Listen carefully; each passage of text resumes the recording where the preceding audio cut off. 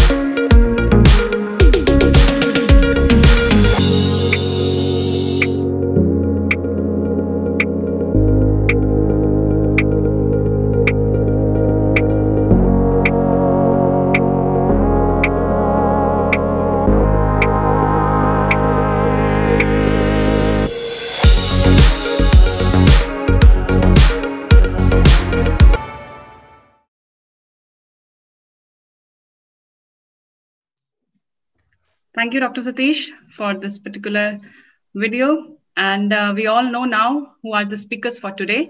Let me start with the first speaker of the day.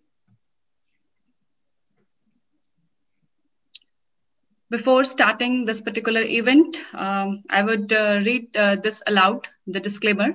All the opinions, views, feedbacks, data, images, videos, interviews, or any other material shown during this event is purely for the learning and academic purpose of the subject, especially pharma brand management. None of the views or opinions expressed by the speakers in live mode or as recording are to be considered as endorsement of any brand either. This event is a non-commercial, purely academic event, and the content, recording, or any part of this event cannot be used for any commercial purposes.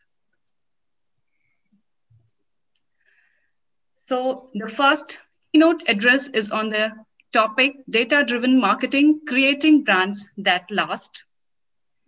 And the speaker would be Dr. Sandeep Bhattacharya. Dr. Sandeep Bhattacharya, with over 33 years of experience in the pharmaceutical industry, covering global marketing, regional marketing in Asia Pacific, and commercial leadership of the business in India, is currently managing director of Oryx Healthcare Consulting Private Limited. For the period of 2007 to 14, he was Chief Marketing Officer, Asia Pacific for Merck & Company. Dr. Sandeep Bhattacharya led a team of regional marketing directors and was overall responsible for all the marketing activities in the region, consisting of 13 countries. He is also associated with the highly successful brand launches like Januvia and Gardasil. Dr. Sandeep Bhattacharya started his career in 1981 and has worked with Hosh, Aventis, and MSD. Invite Dr. Sandeep Bhattacharya to share his thoughts with us. Over to you, Dr. Sandeep. So good morning to everyone. This session today is in commemoration of the great work of Professor Chitta Mitra and Professor Tarun Gupta, two persons who have given their entire life towards creating data-driven marketing in this pharmaceutical industry. So in their memory, let us take a pledge to let data drive our decisions, not our intuitions alone. We know for a fact that there are many juniors and seniors in this audience today. Juniors will realize that intuition is a highly hierarchical process. The boss's intuition always wins over the subordinate's intuition. So it would be better if we had allowed data to drive our decisions, and that would make us far more successful as we go on. Our objective is to create brands that last, create mega brands that truly make a difference to the lives of people. Let me go back into history. All of you are are aware of the various major brands that have really been in this pharmaceutical industry for the last 50 or 75 years. When you think of a brand like chloromycetin from the then Park Davis, which totally redefined the treatment of typhoid fever in this country. When you remember a brand like Avil, which totally redefined allergic crisis through its injectable formulation. When you look at brands like Otrin, which totally redefined pregnancy-related anemia, you realize that what was special about these brands was the fact that they redefined medical paradigms in this country. These had an advantage because in those days, competition was less, and companies which marketed these brands had a lot of time in order to establish these brands in the minds of their customers.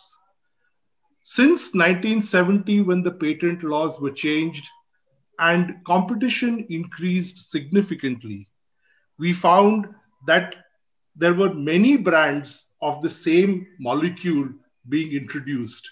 And gradually, the pace at which brands got introduced became more and more. Even amongst in that scenario, there were certain brands which had an advantage of time because they had a technological advantage. And I refer to things like insulins, things like biologics, which because of the technological advantage got some time before which other competitions of biosimilars came into the market.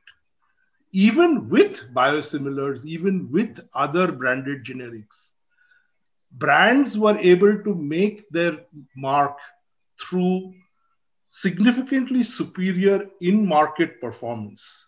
And in-market performance in segmentation, targeting, positioning, and treating this entire marketing, as Dr. Sanjay Mitra said, as a science, not just as an art, not just based on gut feeling, not just based on which doctor I met last week. You will hear during the course of today's sessions the actual live stories of many brands which became household names in this country and are there even till today. But tell me, what really makes a brand last? In my mind, what makes a brand last is sustainable differentiation.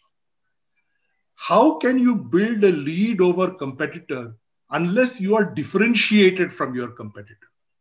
And in this, the association of the brand with a somewhat different value proposition. And you will see during the course of today's session, many examples of brands that have created for themselves a different space within the marketplace, a different space within the mind of the customer in an effort by which they were seen differently from everybody else, linking themselves to the therapeutic property. If you see a brand like Allegra, which was associated with non-sedation in antihistamines, or a brand like Lasix that today is defined as the drug for diuresis, especially in a hospital environment. You can link even a service to a brand, and I will give you the example of Arava and how joint effort was able to link the service to the brand. But it is not just sufficient to differentiate. One has to sustain brand investment and continue this investment over time. We have to refresh the brand on a continuous basis for it to last. Today, we are seeing brands come under price control, and I am observing many companies that significantly withdraw resources as soon as a brand goes under price control. This is, I believe, short-term thinking, because even if there is a somewhat loss in the percentage of profitability when a product goes under price control, it is important to redesign our resource allocation in that brand so that we continue to invest in the most profitable segments of the market and thus be able to grow the brand on a continuous basis. But let me start right at the beginning. Before we launch a product, how do we make it into a brand? We start with segmentation of the market. You imagine a market has two segments. A segment which is a high efficacy and a high side effect segment, and another segment which is a high efficacy and a low side effect segment. You will see this example described in much greater detail immediately after my presentation. But if we are in a position to create in the minds of doctors that what they consider as low side effect is actually not truly low side effect, but there could be a possibility of another product which is truly a low side effect, and you divide the market into high side effect, low side effect, and truly low side effect. You have created a segment by which your new product will become the choice of the doctor at all points of time. And the example of that you will hear later in this session is Allegra. You can segment customers based upon their behavior, their belief, their attitude. Doctors who use your kind of product more than average, or after launch, doctors who use your brand more than average, and you can select such doctors, and within them, you concentrate your investments while taking on doctors who use your kind of product but not your brand as the growth driver. That is how you build brands as you go forward. When you're in communication, you have designed your product, you are trying to communicate to the doctor. How do you communicate to build a brand? I'll give you the example of an anti-diabetic market where, let's say, there is a brand 1, which is a leader, and a new entrant, brand N, does market research and sees that the product concept for N is rated better than the brand leader in its side effect profile, which is hypoglycemia, but worse on efficacy. However, efficacy is considered by doctors more important than the side effect. Here is where, at the pre-launch time, medical affairs and sales and marketing hold meetings with doctors in order to increase the importance of side effects in the minds of doctors, where they realize that if a patient gets hypoglycemia, then he will stop taking the medicine, he will eat more, and thereby the efficacy will be compromised. After the launch, the company is in a position to show data on the superior efficacy of the product and thus improve the rating of brand N in terms of efficacy.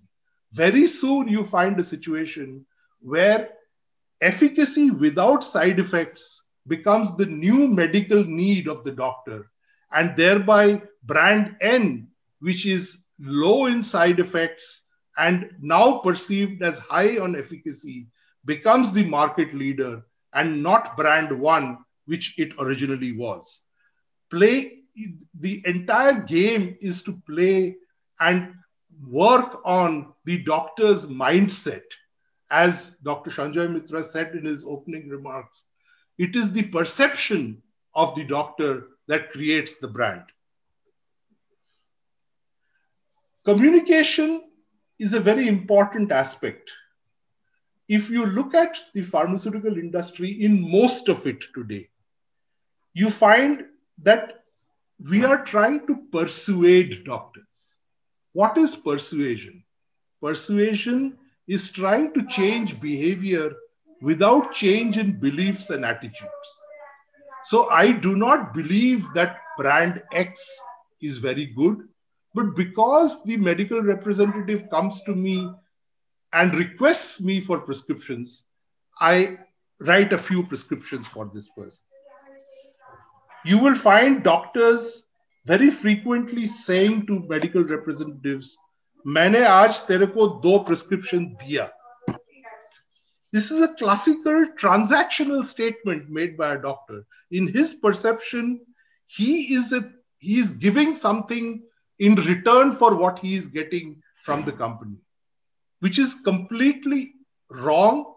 And this transactional marketing can only lead the company into disaster, because this kind of persuasion has very short half-life. It requires repeated persuasion. And more importantly, there is a law of diminishing impact. The subsequent requests give you lesser and lesser results. Let me give you an example. If I were to come and request you that please give me 10 rupees, you may think, Dr. Sandeep Bhattacharya is a nice guy, so let me give him 10 rupees. So you give me 10 rupees. The next day I come and request again for 10 rupees. Third, fourth, fifth, sixth, seventh, eighth day, one day you will come to the conclusion in your mind, look, this guy comes to me every day and asks me for 10 rupees. What's in it for me? And as soon as that thought comes to your mind, this relationship between the company, the medical representative, the doctor becomes a transactional relationship. And in a transactional relationship, growth will come from even greater transactions. And this you get into a spiral, the end of which is disaster. On the contrary, if you understand the beliefs and attitudes and behavior of the doctor and work on beliefs and attitudes, like we spoke about through attribute ratings, you realize that you are creating conviction in the doctor. Conviction has a much longer half-life. Conviction, although has slower acceptance, but when it is accepted, it stays for a very long time. There is experiential learning that occurs. And through that, even if you are not continuously investing in that doctor to that extent, the effect of your conviction remains with the doctor for a long, long time. This is how one is able to, create conviction in the customer population. We hear very often that we must balance business needs with ethics. I believe that there is no such thing as balance. If we work on conviction rather than on persuasion, we will do only ethical things. We will not need to do unethical things. And business will come as an automatic outcome and not because we are giving something to somebody. If you look at how a patient is treated, a patient walks into a doctor's chamber, he is diagnosed. Let's say he is diagnosed with diabetes. And Simultaneously with diabetes, he is seen that he is obese. He is seen that he has, ischemic heart disease. He knows that he probably has hypertension. And this gives the picture of it to the doctor of a patient. Based on this, the doctor takes a therapy choice that he will prescribe, let's say, a glimepiride for the control of blood sugar along with metformin. Having chosen this therapy, he makes a brand choice. He may choose, I will use Glycomet GP. In this, he has made these decisions out of habit, perhaps even subconsciously, but these decisions do take place. As a result of that, you get a prescription. Based on that prescription, there comes the question of affordability, if the patient can afford the treatment or not. And even if the patient can afford the treatment, will he adhere to that treatment or not, as advised by the doctor? What goes through all of these filters is therapeutic outcome. There may be 100,000 patients in this country for a given disease, but if they are not diagnosed, you won't get any treatment. If they are not appropriately chosen for a particular kind of treatment, you will not be able to get that treatment in your favor. If the choice of the brand is not made, you will not gain. Even after your product is prescribed, if the patient can't afford your product, you will not gain, nor will the patient. And if after that, the patient does not adhere to treatment, then also it will not give the appropriate therapeutic outcome. This is therefore a funnel which is filled with filters. And at every level of this funnel, it is possible to intervene so that one can leverage the filter towards better outcomes and better value recognition for your brand. So in diagnostics, you can build in digital therapeutics. In therapy and brand choice, you can introduce software in terms of disease management programs. Prescription data analytics can help you design better approaches to doctors.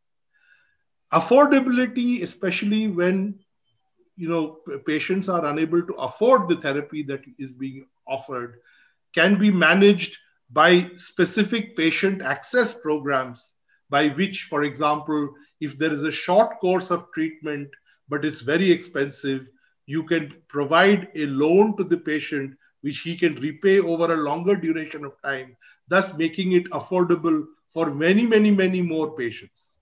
If, for example, you find that a patient has medical insurance which can cover only 4 cycles, and it requires minimum 6 cycles of treatment in order to get the required therapeutic outcome.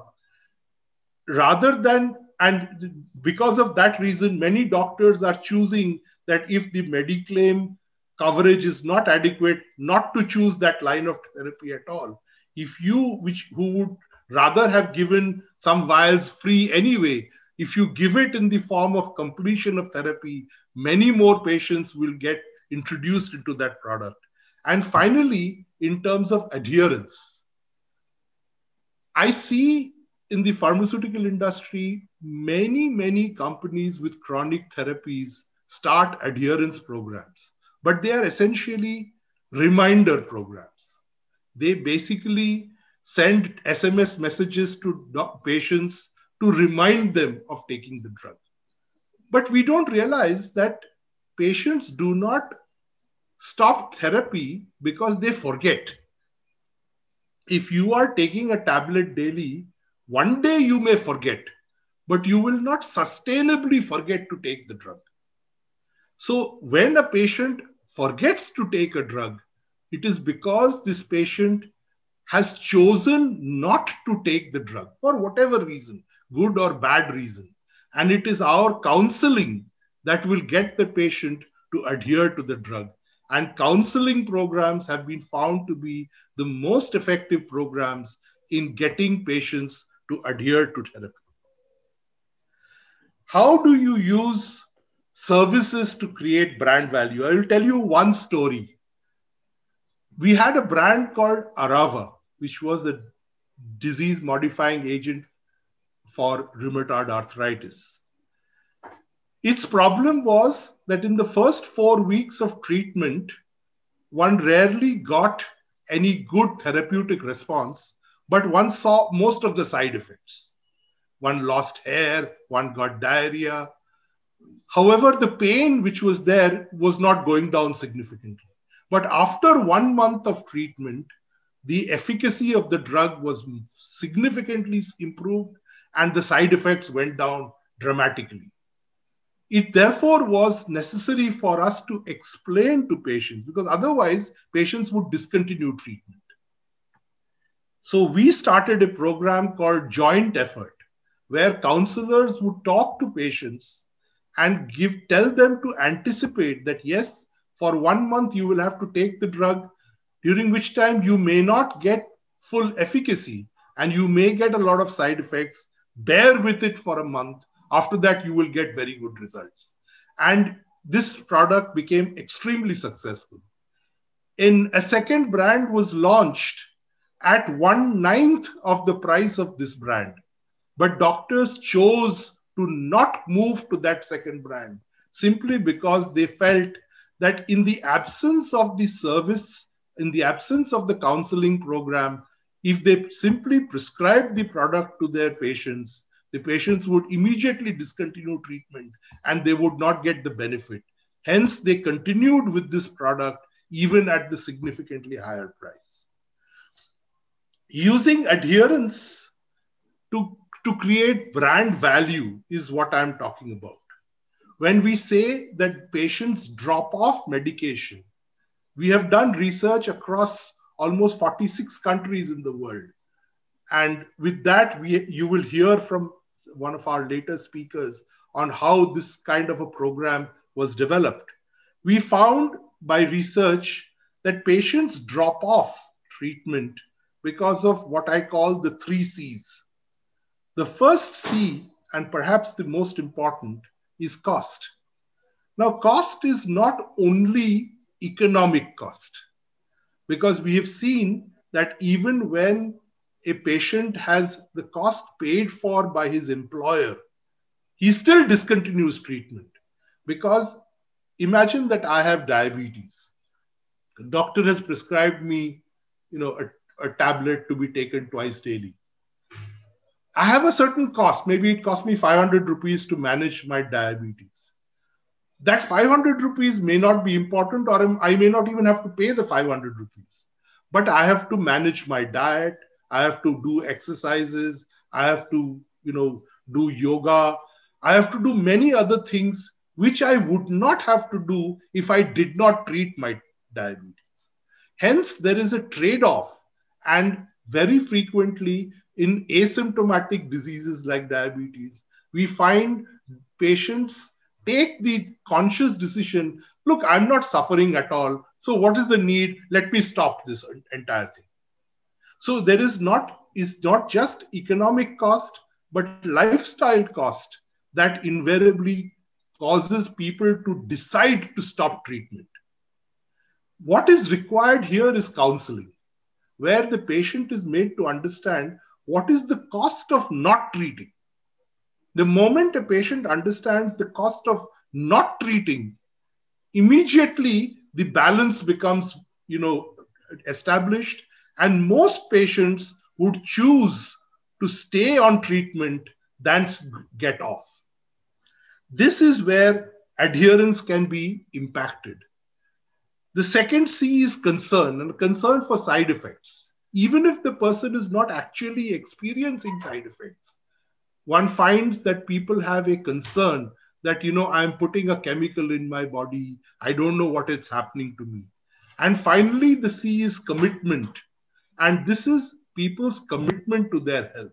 In this country, for example, just to give you an example, we find that women who are far more committed to their family's health are not as committed to their own health. And for some social reason, they are not. And it is necessary to counsel them and get them to improve their commitment towards their own health. And you will see examples of this. For example, the program Sparsh in India, which was done for Januvia Janumet. An example in the Philippines. In the Philippines, an average diabetes treatment is used by patients for an average of 36 days, after which patients discontinue, wait for another 3, 4, 5 months until symptoms reappear, go back to a doctor, get another prescription, take another for 36 days. Even in that scenario, a counseling program that was started in the Philippines created a 96% adherence at the end of 2 years. So imagine where I was getting for one prescription 36 days of treatment. I am able to get from that prescription 720 days of treatment. Can you imagine the return on investment that comes from there? And clearly, I believe that in chronic therapies, patient adherence programs, when properly executed, has the highest return on investment of any intervention that is known to us. We've been talking about innovator products, but we are not only dealing with innovator products. We are also dealing with branded generics. And in these branded generics, we find that if you are launching within the first 5 brands, then you can launch as an innovator. But not always are you launching within the first 5 brands. So in that scenario, how do you differentiate? You differentiate, and we've seen so many examples of this happening, where you launch with a catchy brand name.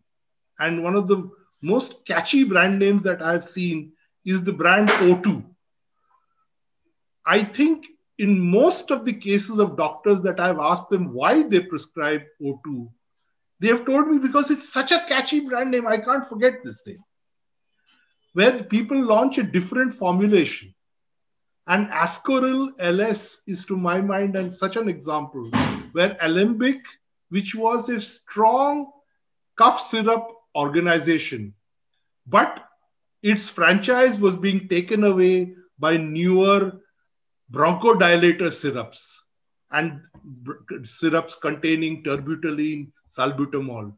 They created a formulation with levosalbutamol, were able to sell the safety of that formulation for the persons with cardiac risk factors. And through that niche, they built themselves into a major brand. Launching different dosage forms like mouth dissolving tablets, or adding on a service package. And I've seen many companies launch various diabetes drugs with service packages with excellent results. Focusing on the doctors with the right ROI. You see, when you are not the leader, when you are not launching, it is impossible for you to invest more than the fellow who is the leader. You are launching, some leader has 50 crore sales already. Obviously, he can invest more than you can. But if you restrict the number of doctors you are focusing on in a manner by which you can invest per doctor more than the 50 crore brand, you will win. And through this winning, you will be in a position to grow from that base once you have established yourself in that small niche area of doctors that you are created for yourself. Basically, what I'm saying is you find a space for yourself. You do not try and head-on try and challenge some other brand. The brand has salbutamol. You create a space for yourself for the cardiac risk patient or the the person with the beta blocker therapy by creating an LS or levosalbutamol brand. The brand leader has 10,000 doctors who prescribe their product continuously. But you have just 2,000 doctors who prescribe your brand, and you focus on them, and from there you start growing. Let me tell you a story. An Arab had a camel, and they were in the desert when a sandstorm began.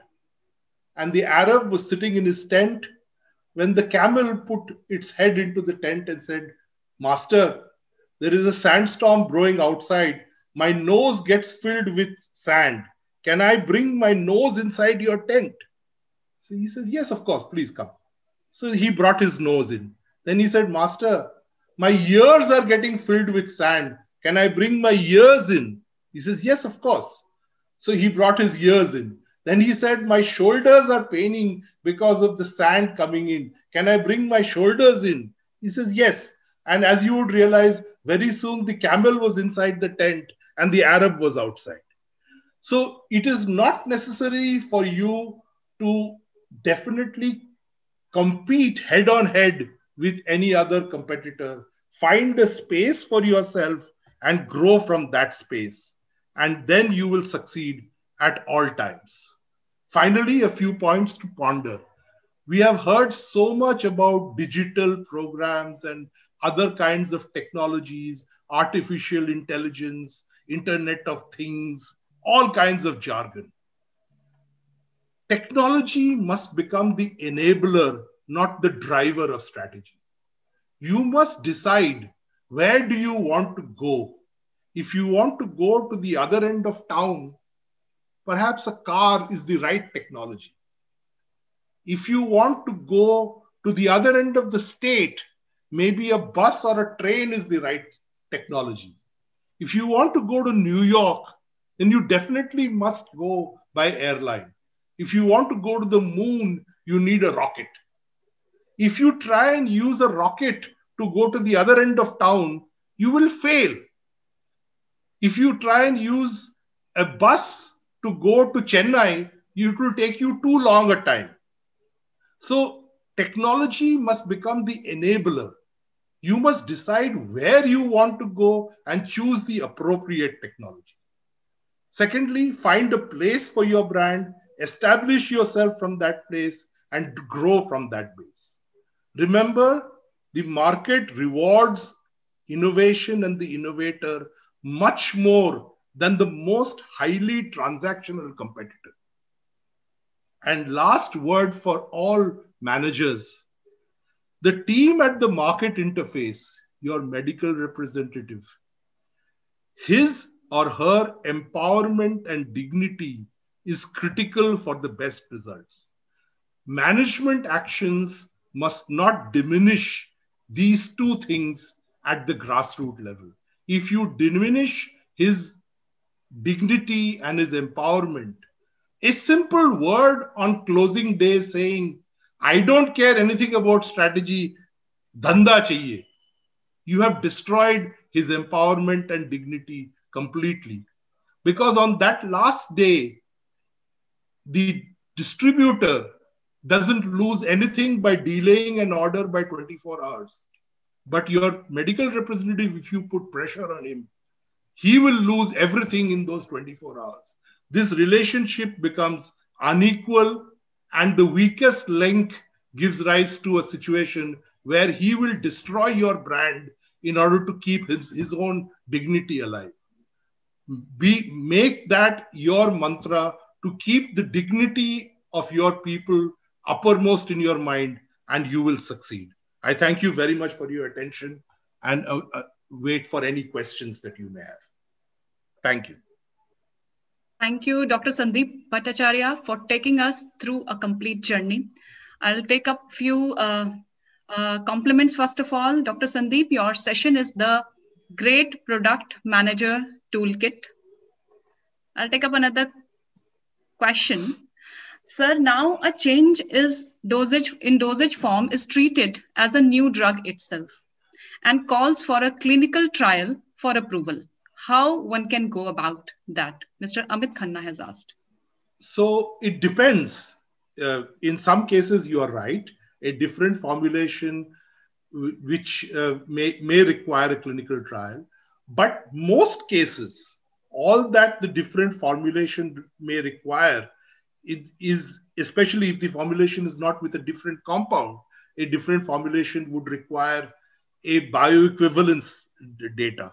But even if it requires a clinical trial, this is a relatively small clinical trial that is necessary to show therapeutic equivalence. So, for example, let me take the example of the levosalbutamol. Levosalbutamol as a drug was well recognized.